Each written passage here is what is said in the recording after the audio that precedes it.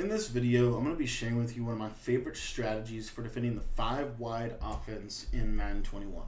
What's up guys, my name is Cody and I want to thank you for taking the time to watch this video. If this is your first time visiting my channel is all about helping people become the best Madden players that they can possibly become through doing daily videos like this to help you get better on both the offensive side of the ball and on the defensive side of the ball. And so if you are looking to get better at this game, I want to encourage you to click the subscribe button at the bottom right hand corner of your screen. It is completely free to subscribe and it just allows you to be able to stay up to date with everything that is happening here on the channel. Alright guys, so in today's video we're talking about the cover 4 show 2, the cover 4 quarters out of the nickel 3-3-5 wide, and we're going to be talking about this defense as it pertains to 5 wide. I've been getting a lot of questions about how to stop 5 wide, and so wanted to dive a little bit into this. Now, if you actually have my 3-3-5 wide defensive guide, you're going to notice that there are several ways that you can be defending this formation, and so this is just one of those ways. So if you want to get my full defensive guide out of the nickel 3-3-5 wide, I'm going to leave a link to that in the description, and you can get that defense for just 15 bucks down below. But what we're going to be doing is we're going to be audibling from 3-3-5 down to 3-3-5 wide into that cover 4 show 2, and you're going to see that it's going to look basically like this. Now what I like to do against 5 wide is I actually like to change the zones. I don't like to use quarter flats, and the reason I don't like to use quarter flats is because quarter flats don't match on as well in a 5 wide scenario. They match on a lot better in like a trip scenario, but not in a 5 wide scenario. So what I like to do is I like to go ahead and put both of my linebackers onto seam flats. As you can see right here, they're going to both be put into seam flats. With the slot corner, what I like to do with him is I typically just like to man him up onto the R1 receiver, just like this right here.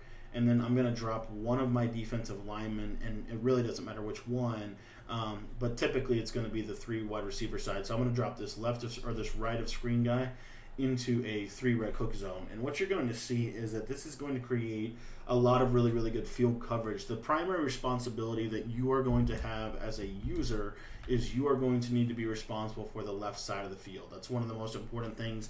The left side middle is what you're going to be looking for, but what you're going to notice is that these seam flats will match on very nicely to this little glitchy route that a lot of people like to use called the middle high low, and that's one of the things that you can really take care of a lot. Another thing that you can get through using this defense is, like I said, you're just going to be putting both of your linemen on, or your linebackers onto seam flats, and then you're going to man up your slot corner onto, you know, pretty much anyone you want. If you want to man him up on the left side, that's fine. If you want to man him up on the right side, that's fine too. It's not the big, you know, that's not the big thing we want to hit on. We just want to man him up on whoever we think is going to be the problem. And so the cool part about this is the more that people, the more that people try to, basically glitch this out, the better the coverage is actually going to play, because the cover 4 quarters is really built for 5 wide, and when you put the seam flats in with it, the seam flats do a very nice job of matching. And so pretty much your job is, if there's any deep crossing route that gets loose or something like that, that's something that you want to take care of. Now, one thing I will say, and I want to jump into instant replay and kind of break this down for you really quickly. One thing you can do as far as who you man up that slot corner on, if you take a look here, unfortunately, so seam flats, what they do, if you look on this left side, you see that they match a vertical route. So like if he goes vertical, then the seam flat is going to go with him. As you can see, it just kind of matches him right up the seam really nicely. On the left side, we pretty much have everything taken care of.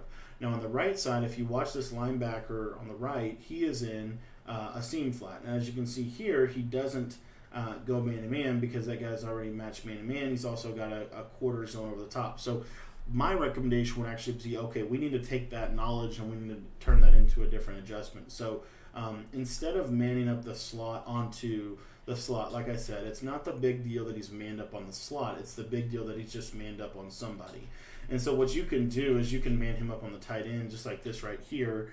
And, basically now it really doesn't matter what they do. If they try to shoot you up the seams, you're going to have really good field coverage regardless on this. So if you see here, your seam flats are going to match accordingly. You just have everything bagged over the top. Anything vertical is going to get matched like it should be. So that's my recommendation and the way that I would recommend defending 5 wide, at least to start with. Again, what we're going to do is we're going to go to that cover 4 show 2. We're going to put both of our linebackers into flat zones. And then what we're going to do is we're going to man that slot corner up on the tight end, as you can see right here. And if you are worried about getting bombed, then you can just take this corner right here and put him into like a deep middle third or something like that. But as you're going to be able to see here, I mean, we've taken everything away. Even that little that crossing post route to the R1 receiver is taken away by the match coverage. So thanks for watching this video. Like I said, if you want to get my nickel 3-3-5 wide defensive guide, I'm going to leave a link to that in the description. It is the best defense in the game. It allows you to be able to play every aspect of defense. You can play match coverage, blitzing, you can stop the run, you can play zone drops, and you can play really, really solid man coverage because of the alignment of the formation is what makes it so special. So thank you for your time. I hope you enjoyed the video, and if you have any questions, feel free to text me. My number is 208-218-6900, and if you want to get that 3-3-5 wide defensive guide, I'm going to leave a link to that in the description, and you can get that for just $15 by using that link.